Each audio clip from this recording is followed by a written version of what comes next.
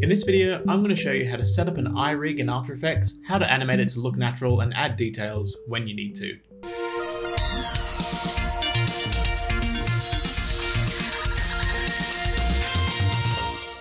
We're going to start with the very simplest eye setup and add some more complexity and variety to it as we go on. The very minimum you need for an eye rig is the white of the eye and a pupil. To create the white of the eye with our pen tool selected, we're going to draw an almond shape. And let's rename that eye white, because we always label our layers. And then we're going to create a circle with our ellipse tool, change the fill color to black, and hold shift while dragging to create a perfect circle. And this is going to be the pupil for our eye. Now, to constrain the movements of the pupil to just the white of the eye, let's go over to our effects and presets panel and type in set matte, add that effect, and take the matte from the eye white. And let's rename that to pupil while we're at it. And now it moves inside the eye freely. For now, that's all the detail we're adding. So we can select both of these layers, duplicate them with Ctrl+D, and I'm going to drag these over to the right here. We need to change the set matte on this pupil to that other eye, eye white 2, and we're going to rename those to right and left as well, so we don't get lost later on. Now I'm going to create a new null object by going up to Layer, New, Null Object, which will create it in the center, and I'm going to parent both of our pupils to that null, and call that Pupil Controller. Now wherever I move that null, the eyes will look. Now you could parent one pupil straight to the other pupil, but then you would lose some ability to animate the pupils. And we're going to want to animate their scale soon to get some dilation happening. To animate a natural look around, let's keyframe the position of this null, bringing position up with P on our keyboard, selecting the stopwatch, and then a few seconds ahead, let's move these eyes to look left and then to look right. Let's select those keyframes and add some easy ease by pressing F9. And now let's see how they move. Alright, they are moving, but we can make this motion a lot more smoother and a lot more appealing. So first thing we're going to do is copy this middle keyframe here and paste it. So we have some time where it's just static looking at the left over here. I make the motion of the pupils a little bit faster by moving these keyframes together, because your pupils do tend to move pretty fast. And I'm going to select these, go up into the graph editor, and just adjust the speed graph of these to make the easing a little more severe. There we are, that's looking a bit better. Now let's add some arcs to that motion. I'm going to select my pen tool and hold on it till the Convert to Vertex tool is available. Click on that, and on these keyframes in the motion path, I'm going to click and drag to bring out some Bezier handles and make a sort of arc shape that looks like a smile. There we are. Very few things in the natural world move in straight lines, so adding some slight arcs to their motion path, even if it's subtle, can help a lot to make them feel more natural and less robotic. Now another thing I want to do is animate the whites of the eyes moving as well subtly. So I'm going to create another null object, rename that to eye white controller, and parent the whites of the eyes to that null. But when we move this null, the pupils don't follow. So let's parent our eye pupil controller to our whites controller. Now the pupil controller controls the pupils, and the white controller controls everything.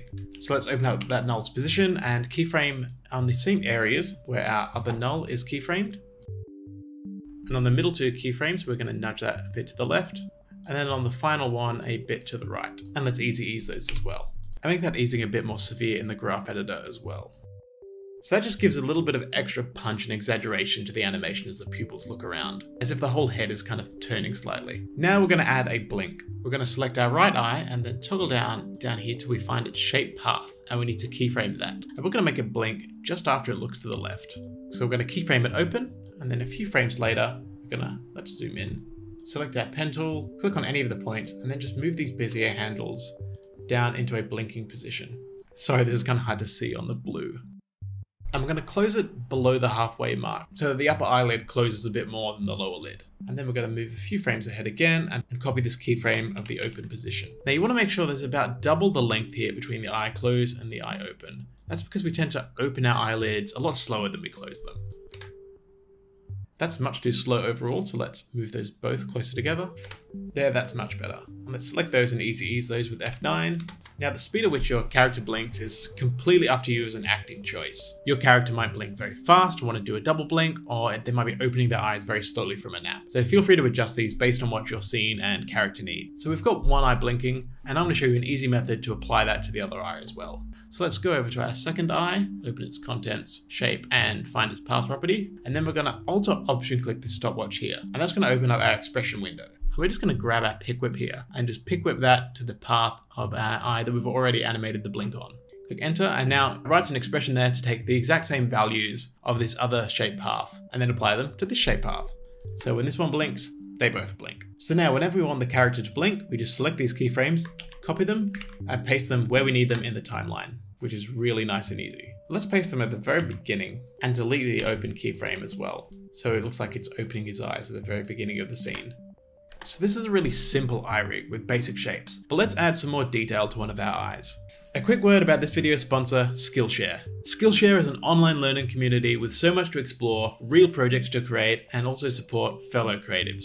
The classes are designed for real life with short classes so that you don't have to put your life on hold. And it makes it so easy to explore new topics and passions without any huge commitment. Some classes that I'm taking and getting really enormous inspiration from are Storyboarding for Animation by Sarah Beth Morgan, who is one of the best designers for animation working today.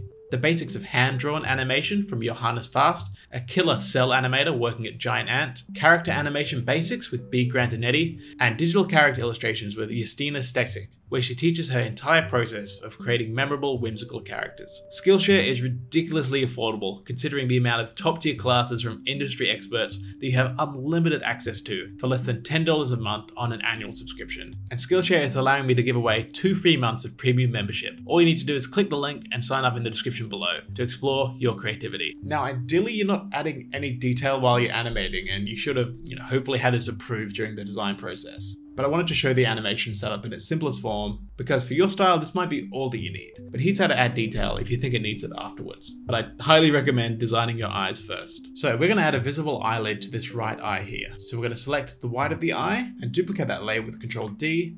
I'm going to rename that eye white right lid. And now I'm going to place that below our eye white. And I'm going to change its fill color to be a bit darker than the background, so it stands out a bit. Let's open up all of its keyframes by pressing U, and we can see that it still blinks as the other eye blinks. So we're just going to select all of these keyframes and delete them. So now when the eye blinks, this layer is revealed. And let's actually change that fill to a gradient fill as well, just to add a bit more depth to it. Now to add an iris, which is the colored part of the eye, I'm just going to duplicate this pupil, rename it iris, change its color over here, drop it below our pupil, and then scale it up to something that looks natural. That seems right to me. And let's add a gradient fill to this iris as well. There we are. Now I'd like to add our pupil dilating at the start here as our eye first opens. So I'm going to open up the scale property on this pupil and keyframe it going from 80, where it ends up being, and then increase it a fair bit. Let's go to 100, and then easy ease that last keyframe with F9. So now as it opens, the pupil gets smaller, dilating because it's now got much more light to see and it doesn't need to be that large. This is a little touch that I like to add to my eyes whenever we have, a dramatic scene where an eye is opening. Most of the time you won't need to do this when any character is not going to be, extremely close up, or we're going to be focusing really on the eye. But I kind of think it looks cool, but you don't need to do this for every blink. And let's add a gradient fill to this pupil as well.